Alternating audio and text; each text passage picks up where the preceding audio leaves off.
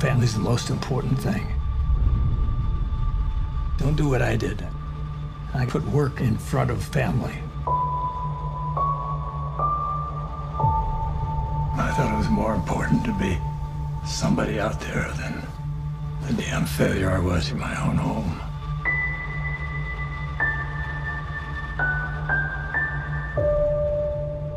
Hello, listeners, and welcome to episode 26 of the DNA Film Wars podcast. Today we are reviewing the film The Mule, directed by Clint Eastwood, written by Nick Schenk, and based on a magazine article written by Sam Dolnick, I believe. And starring Clint Eastwood, Bradley Cooper, Teresa Farmiga, Allison Eastwood, Michael Pena, Andy Garcia, and Laurence Fishburne. So, I guess I like to consider myself a little bit of a Clint Eastwood fanboy. So my initial thoughts on this are, it's a solid Clint Eastwood movie. It's not perfect. I'll talk about, some of the things that are wrong with it. But you're not going to get me to talk bad about Clint Eastwood, and I don't think this movie deserves to be talked bad about. But, we'll get into it. What did you think? I really liked it. I think Clint Eastwood did a great job writing and directing it. It's a solid movie. Or, I guess directing and starring in it, but He did a great job with it. Alright, so story. I guess I'll start with story. Go for it. So the basic plot is Clint Eastwood he grows flowers. What do they call those? Florists? Maybe. He's a florist, but a florist. Anyway. Or a botanist, I don't know. A botanist studies plants. It's whatever. Anyway, he grows daylilies is what he does. He grows daylilies, and he I guess has been doing this for many, many, many years, and he goes around and wins awards for best flowers and stuff. But he's not being a very good family man, and he's been on the road more than he has been with his family. And his wife's divorced him a long time ago, and his daughter doesn't have anything to do with him because he missed her wedding. But his granddaughter wants to be in his life, or wants him to be in her life, so she tries to stay connected. But anyway, so his house gets foreclosed on, and so he gets into the drug business by being a mule for the drug cartel, and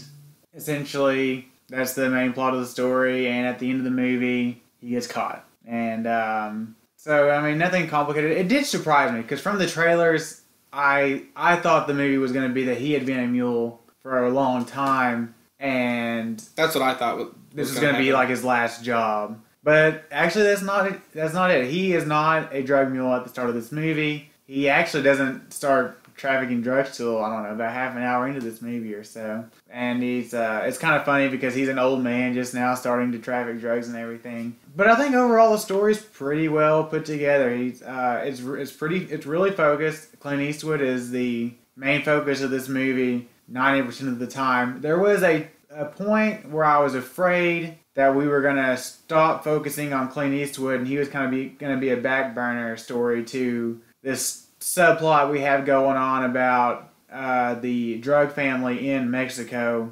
And I guess one of the I don't think he's the drug lord's kid, but one of the underlings of the drug lord kills the main drug lord and takes over. And I thought they were going to kind of shift focus to spotlight that plot, but they actually don't. They only spend a few minutes with that, and then we get back to Clint Eastwood and his stuff. But I really like everything that's done here with Clint Eastwood's character. I think his characterization is good. I like the relationships or lack of relationships that they focus on with his family. I like how he kind of reconnects with his ex-wife towards the end of the movie when she's dying of cancer. And then his family all comes together for him at the end when he gets caught and he's sentenced to prison. And, they all kind of reconnect there at the end and get along. I also think that one of the big things in this movie that I think a lot of people some people, I don't know about people, a lot of people go watch this movie because I think a lot of people who go watch this movie are going to be older people who have been fans of Clint Eastwood for a long time. I like the sort of subtle ending to this movie. There's no big shootout or car chase or anything like that. He gets kind of pulled over by the police and he gets out of his car and he gets arrested and he goes to jail.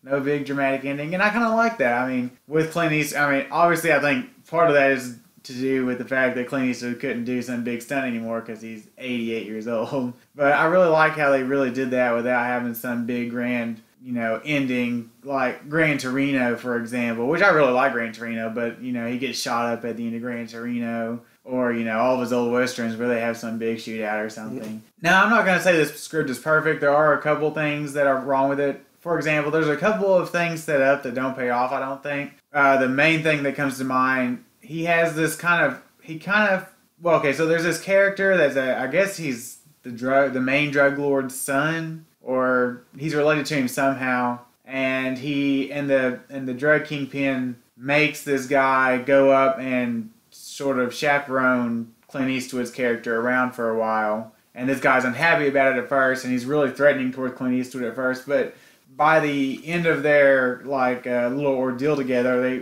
he's kind of grown to like Clint Eastwood. But then he goes back to Mexico and figures out that the guy has killed the drug kingpin and everything. And that relationship with Clint Eastwood that he developed, Clint Eastwood's name is Earl in this movie. The connection developed between the guy I'm talking about. His name is, I think his name's Julio. Julio? Yeah, I think he's Julio. All right. His name is Julio. And Earl and Julio, their relationship never really pays off because Julio just goes back to Mexico and then doesn't show up for the rest of the movie. So that was one thing, I thought they could have kind of thrown back in at the end somehow. Overall, I really enjoyed it. I think it's not one of Clint Eastwood's better directorial efforts, or not one of his best anyway, but I'll give the story 3.5 stars. All right. Well, I pretty much agree with you on all your points. I think this is a really, really well-written script. I don't really have any complaints with it at all. It's like you said, it's very focused. Nick Schenk did a great job with this. It's crazy to know that this is somewhat inspired by true events. When they say inspired people, that means very loosely. But I really love how these characters are written in this movie, especially when it comes to Clint Eastwood and his quote-unquote family dynamic. I think is one of the strongest points of the entire film, and I thoroughly enjoy seeing that. Like Aaron said, we learned toward the beginning of the movie, he has been more work-oriented instead of family-oriented for the majority of his life, and it's really put a strain on all his relationships. And the opening scene actually takes place in 2005 as Earl is going to a national daylily convention where he receives an award and chooses to miss his daughter's wedding, which I think is really what put the nail in the coffin on his relationship with his family and his daughter. He ends up not showing up for that, and then after that we flash forward to 2017 and we see his house being foreclosed on, and after that he shows up at his granddaughter's home, or his daughter's home, and they're there for a pre-wedding party for his granddaughter, and we have this big conflict interaction with the family members, and I think it's a really great scene. I think it really stresses that strenuous relationship within the family, and I like that a lot. Quick point before you move on. I forgot to say this. One other minor complaint I had. You said the film starts out in 2005. First of all, Clint Eastwood does not age any between 2005 and 2018. And also, because I don't think they have a title card at the beginning telling us it's 2005. I don't think they have a title card telling us that they've jumped ahead to 2018. It took me a little bit to catch on that the granddaughter... They did. Oh, they did? Yeah. Oh, okay. Yeah, it's like right as that scene ends... it flashes forward, and right as he's walking out of the house, it says at the bottom of the screen, 2017. Okay, I take back everything I said. Please continue. Okay. Anyway, but then after this, like you thought from the trailers, I thought this was going to be like a story of someone who had been secretly a drug mule for the cartel his entire life or whatever, and this was going to be his last hoorah or whatever. I was sadly mistaken. Not sadly. Still a great movie. Yeah. But after everything, he meets this person at her party, and he's like, if you're looking to make some extra money to help with your granddaughter and her wedding, I know some people that'll pay you to drive. He has this clean record, obviously. He's an older gentleman. He's in his 80s, and he has a completely clean driving record, never been pulled over once, and that's what really draws the cartel to him. After he starts making his runs, he starts, it's only going to be a one-time thing, but once the money starts rolling in and he finds the money's good, obviously he continues to do it. We get some really great scenes, too, with Bradley Cooper. I think one of the best scenes with Bradley Cooper in the film is a scene with Clint Eastwood and Bradley Cooper sitting in a Waffle House outside of a motel. And the night before, they have apprehended a gentleman who they believe to be the man that they're looking for, who happens to be Clint Eastwood's character, Earl, obviously. But they have no idea, and Clint Eastwood and Bradley Cooper sit down and have this entire conversation about don't waste your life away on work. And it's a great scene, trying to tell someone from a younger generation, learn from my mistakes. We may not know each other, but learn from my mistakes and, do what's better for your family. Don't worry about work all the time. And I think it's really great that neither one of them knows who the other is, really. But later on, obviously, we find that out toward the end of the film. But the film was great. I don't have any complaints with it. I'll give the story 4 stars. All right, so acting, obviously, the main focus here is going to be the man himself, Clint Eastwood. Clint Eastwood, I think, is one of the last surviving, what I would consider silver screen icons, like John Wayne. Kirk Douglas is still alive, but he doesn't work anymore. People like that who are just, everyone knows who they are. Clint Eastwood really, I think, is one of the last ones that I can think of right now that is not only still alive, still working. And he does a great job in this movie. I actually think one of the interesting things about his character and the way he portrays his character, in almost every movie Clint Eastwood has ever been in, he comes off as threatening, he's gonna mess somebody up. In this movie, he doesn't. He obviously some of that is to do with his advanced age, but he comes off as kind of this kindly old man, especially at the beginning of the movie. I mean, he looks kind of rough towards the end when he's being beaten up and bloodied and everything. But, he's not really a threatening character like he usually plays. Even in some of his more recent films like Gran Torino, he's still kind of this gruff old, mean old man. But not so much in this movie. I found that really interesting and kind of a different twist for a Clint Eastwood character. And the rest of the cast is fine. His granddaughter in the movie, played by, what's her name? Taissa Farmiga. Taissa Farmiga. Vera Farmiga's little sister. Yeah, Vera Farmiga's little sister. She's good in the movie. Obviously, Bradley Cooper is probably the second star of this movie. He's really good. Michael Pena, who plays his partner, is really good. And then the lady who plays his ex-wife, who is Diane West. Yes, Diane West, really good. And then his actual, I guess is his actual daughter, Allison Eastwood, plays his actual daughter in the movie. She's good too. So no complaints from the acting. I think everybody does a fine job. All the drug cartel members do a fine job. So I'll give acting a solid 4 stars. All right, like you said, Clint Eastwood is amazing in this movie. This is one of the better films I think I've seen him in, which I haven't seen him in some of his older stuff, which is I know a sin. But Gran Torino is probably one of the best things I've seen him in. This is really good, though. I really like his performance. Like you said, it's a more subdued character for him to play. It's not, like you said, comes off as menacing. He's just, he's a flower guy, and he comes off across as that. He seems like, just your average Joe kind of run-of-the-mill guy, and he just happens to, work for the drug cartel. Yeah, I honestly, coming in this movie, could never imagine Clint Eastwood as some kind of guy who just sits around and grows flowers, but he did a good job selling that to me.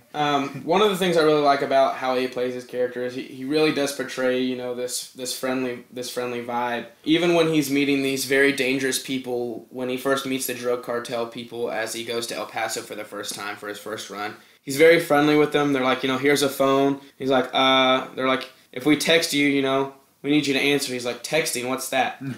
He's cracking jokes all the time. He does crack jokes the entire movie, and I love it. Some of them are a little inappropriate. But he does such a great job. He plays such a great character in this movie. Bradley Cooper, as always, is pretty much great. Michael Pena is also really good in the movie. Taissa Farmiga, I think she does a really good job as his granddaughter, what she's in, as well as Allison Eastwood does a great job of his daughter. They all portray that strained relationship very well. Diane West, for the most part, she is good in the movie. I did find her character slightly annoying at times. I don't know if that's just the way certain scenes were written for her character, but there were a couple select few scenes where I just found the way she was portraying this character to be a little bit annoying. But she does give a great performance. I think everyone's really good in this movie. Like you said, everyone that's involved with the drug cartel, I mean, They do good for what their parts are. So I'll give the acting 4 stars as well. All right, so hodgepodge. I don't think there's any CGI in this movie, as far as I could tell. The little makeup effects are good, like when Clint Eastwood was beaten and bloodied at the end. Direction from Clint Eastwood. Obviously, by this point, Clint Eastwood is a very seasoned director. I think it's all really great. I love some of the camera shots and everything done in this movie, especially when he's driving, and he'll just having panning shots of him driving, and Like, we actually have kind of a montage at one point of him driving a little bit. And then it'll do, like, at the bottom of the screen, we'll have title cards that tell us, like... run number or whatever. First run, second run, yeah. And and as a director, he gets a great performance out of himself. And out of everybody else, as, always. Him and Bradley Cooper, I guess, by this point, probably have a really great working relationship. So, and soundtrack, I mean, there's not much of it. There's very little music in this movie. It's a very quiet movie. Not a lot of loud booms and stuff or anything. So, I mean, it's serviceable. It does what it's meant to do. So, I mean, really not much else to say in the hodgepodge section, I don't guess. Sure. I'll give it 4 stars. All right, yeah. On my hodgepodge section, like you said, Clint Eastwood does a great job directing this film. He, like you said, he's definitely very seasoned at this point. You can tell by the way this film turned out. The cinematography in this film is excellent. There are some great tracking shots, like you said, of the car, panning around different angles of this car, looking in on him through the windshield. Some of my favorite shots are when he's driving and he's just like sitting there singing songs in his car, which is a great time because it's funny to hear him sing all these songs.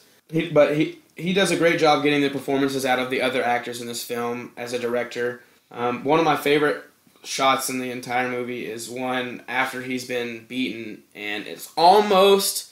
I mean, he looks like directly at the camera, like side eyes you at the camera, like toward the end of the film after he's been beaten and bloodied up, like right before he gets, stopped by the police and arrested. I mean, I think it's a great shot. And it's almost like this is my final run, boys. It's time to call it quits kind of look. Which I wouldn't be surprised if this is his last film and it's kind of, all right, guys, this was my last run. I'll see you guys later kind of thing. I really love that shot. Everything else is filmed great. Like I said, he does a great job directing this movie. Like soundtrack, it's not really, I wouldn't say there's really a whole lot of score to this movie. It really is a soundtrack, and it's just, different songs that Clint Eastwood has playing in his car. And it's a fun time. I mean, we hear On the Road Again once or twice and a lot of other songs, and it's a really good time. But overall, I think, like I said, well directed. I'll give it 4 stars too. All right, so overall, I guess when Clint Eastwood passes away and they do the Clint Eastwood must-see box set of, 10 movies or whatever, this movie probably won't be on it. It's not up there with his better works like Unforgiven, $1 Million Baby, some of his classic westerns like Fistful of Dollars and Good, the Bad, the Ugly. The Good, Bad, the Ugly. Dirty Harry. And Every Which Way But Loose, which is not a western, but it's not going to be in that box set. But it's still a solid movie. I got no. It's definitely not. It's definitely, not his worst work by any stretch of the imagination. It's really entertaining. I found it to be. It's funny. It's serious. You could read it like you were talking about as. If he decided not to star in another movie, I'm sure he probably already has a couple more directing gigs lined up. But if he decides not to star in another movie, I think this would be a good way to go out. It's kind of a almost meta, like goodbye swan song for him. And this movie is. And there's, like you said, there's a couple of points where he almost is in danger of breaking the fourth wall, kind of hinting at the audience, this is the last run, here we go. And I think it's a good, if it is his swan song as far as his acting career goes, it's a great way to go out. It's a good way to go out. Like I said, there are a couple of some story problems, minor story problems, but overall it's well written, well acted, well directed. I'll give it 3.5 stars. Well, actually, 3.5 aging Clint Eastwoods out of 5. Aging Clint Eastwoods. Yeah, no, everything you've said about this movie and I've said about this movie is completely true. This movie is very well written. I don't have any complaints with the story. I don't have any problems even with the few minor things that you mentioned. Well acted, amazingly acted on Clint Eastwood's part, especially in Bradley Cooper's part.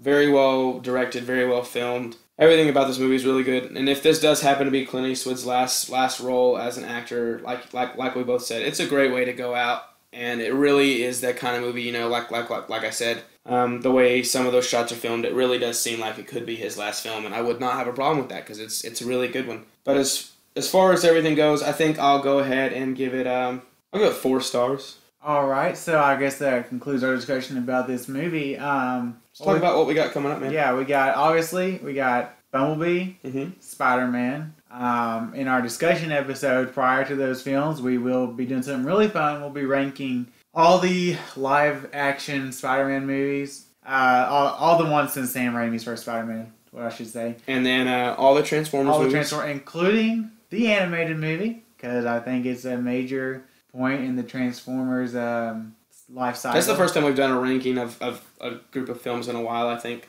Yeah, so we're going to have 2 in one episode. Looking forward to that. I'm a big fan of both franchises. After that, we will have our reviews of Aquaman, followed by Mary Poppins Returns, as well as the discussion for that. And the discussion for that, I think we're also going to do something really fun. We're going to rank the DCEU films. That's going to be fun. Fun, maybe in quotations. And after Mary Poppins, we haven't decided. We're either going to do... What will probably end up happening is we'll probably end up ranking Emily Blunt movies. I don't know if I've seen 5 Emily Blunt movies. I don't know. We'll figure it out. We'll figure it out. I've probably seen about. We try to keep ourselves on our own toes. On our own toes, yeah. by the seat of our pants. All right. So I guess that's all we got for this episode. Yeah, absolutely.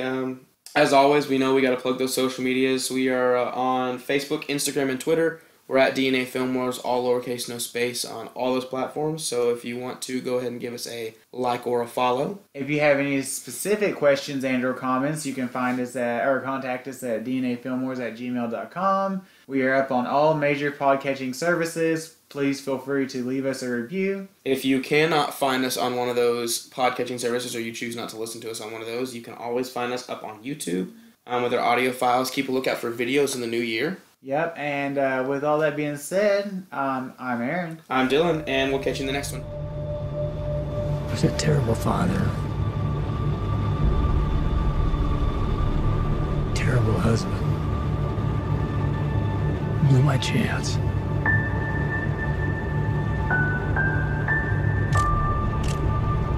I didn't deserve forgiveness.